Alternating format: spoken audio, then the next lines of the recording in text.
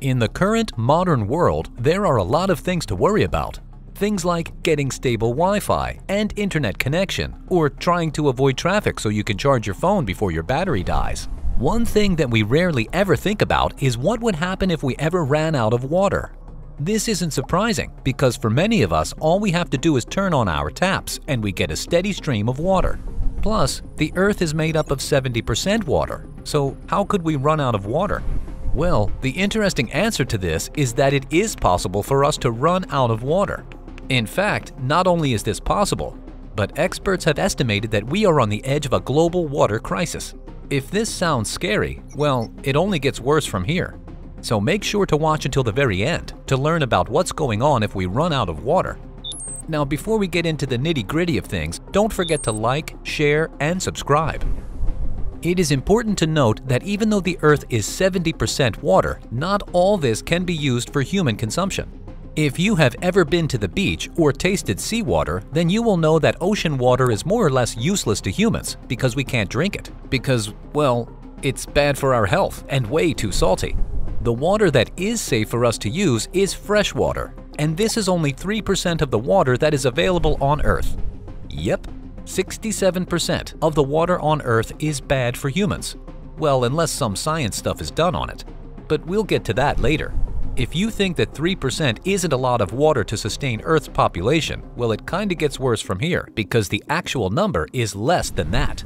You see, in the 3%, we still have to account for water that is frozen up in glaciers. So that brings the original number even lower. In reality, the actual percentage of water available for us is only 1%, which doesn't sound like enough to support the almost 7 billion people that we have on Earth. Even worse, science has found out that we cannot make water in the labs, so that option is out of it. Now, 1% of water means that there is going to be water shortages because it is just not enough for everyone.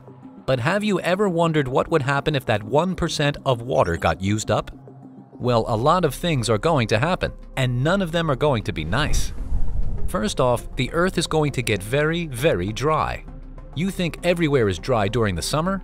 That's going to be nothing compared to what we're going to see when the Earth runs out of water. The Earth is going to be so dry that we are going to see an increase in earthquakes, and the earthquakes are going to be even more severe than what we are used to seeing. We are already seeing similar stuff happen in California, though it isn't as bad as it could be. California is known for its dry climate, and the Imperial Valley is one of the driest places in the state. The valley has experienced so much water loss that the ground has caved in by about 100 feet in the last centuries, and according to scientists, this is only going to get worse in the coming years. We are all kind of used to seeing countries fighting over all sorts of things like natural resources and especially crude oil. But one thing that we probably never thought about was that people could fight over water. Yeah, it sounds super ridiculous to even say it aloud, but it might shock you to know that this is actually something that has been predicted. Way back in 1995, Ismail Sergeldin, who was the vice president of the World Bank, predicted that the wars of the next century will be fought over water. Just to be clear, we are currently in the century that he spoke of, and we are 22 years in, which means that his prediction is due to kick in at any moment from now. Can you imagine a situation where countries invade each other and go to war because of water? That's crazy, and it seems like the sort of thing that you'd see in a futuristic sci-fi movie, and not in real life. But it is already happening. In fact, it has been happening for years in some less developed countries. In Sudan, an ethnic conflict broke out in 2003 that led to the loss of life of about 400,000 people. While the conflict had other contributing factors, the main reason was traced to ethnic struggles over ownership and access to a decreasing water supply. If wars somehow don't break out between countries and ethnicities, there's the fact that the plant life is going to suffer. We all learned in the first or second grade that plants need water to survive, so this means that plants are going to be affected by this. Not just the little plants that you have in your living room, on your office desk, but all plants. Food crops, big trees, all sorts of plants. This means that food prices are going through the ceiling. There is going to be a huge famine, and people are going to get hungry. Not only hungry, but they are also going to be thirsty. What happens when people are hungry? Well, we can expect to see a lot of chaos, riots, robbery, and increase in crime, stuff like that. All because the Earth ran out of water. You know, the thing you buy in a bottle for less than $1? Who could have thought that it could make things get so bad? So if the war doesn't take people out, hunger and thirst are going to.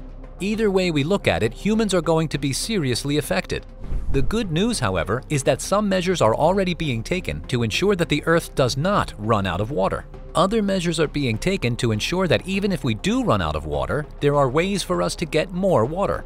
Some governments all over the world have constructed or are constructing dams to serve as a source of water. Now this is an excellent plan because it ensures that people have access to water for a long time.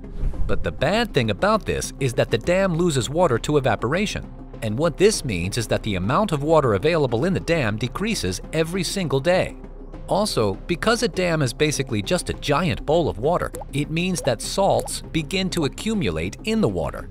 Salt is naturally present in fresh water, and over time they begin to accumulate in the dam water, which makes the water go bad. This means that constructing dams isn't exactly a good idea in the long run. Another good choice is recycling water. We already recycle so many things, so why don't we consider recycling water? It's not like we have enough water to last until the end of time, so recycling water should definitely be put on the menu. This means that all your wastewater is going to be recycled and purified for use. Potentially, the water you flush down the toilet could be the same water that runs out of the tap in your kitchen. That sounds gross, but hey, desperate times call for desperate measures. The water is also going to be purified, so that counts for something. The idea of water recycling is nothing new. In fact, it has been around for a long time, and astronauts are already kind of used to it. It has been used on spaceships for quite some time now, so it shouldn't be too hard to do the same on Earth. We just have to ask NASA for the technology to it. Speaking of NASA, they have also come up with some ideas on how we could get water from outer space. And, well, these ideas just sound insane. One of the ideas involves dragging icy comets from space to Earth and then defreezing the water. If you think this is extreme, it's because it is. And who's to know what weird stuff is frozen deep in the comet? It sounds like it's going to end up bringing some weird extraterrestrial life to Earth. If you think dragging an icy comet from space to Earth is extreme, well, it gets even more interesting. Now, if you were listening in science class, then you will already know that there is water on Mars. Some scientists have recommended harvesting water from Mars and then pumping it back to Earth. There are so many questions regarding this. How is this supposed to work exactly? How do they plan to get the water from Mars to Earth? How are they going to extract the water from Mars? This is so confusing. In all of this, the best option seems to be the recycling of water. Yeah, it is kind of extreme, but it still makes way more sense than stealing water from Mars or dragging an icy comet into Earth. So the next time you think that we have a limitless amount of water on Earth, think about this video and turn off the faucet when you don't need running water. What would you do if the Earth suddenly ran out of water? Share your thoughts with us in the comments below. Thanks for watching. Go ahead and hit the like button if you haven't. And don't forget to subscribe and share this video so your friends get to see it too.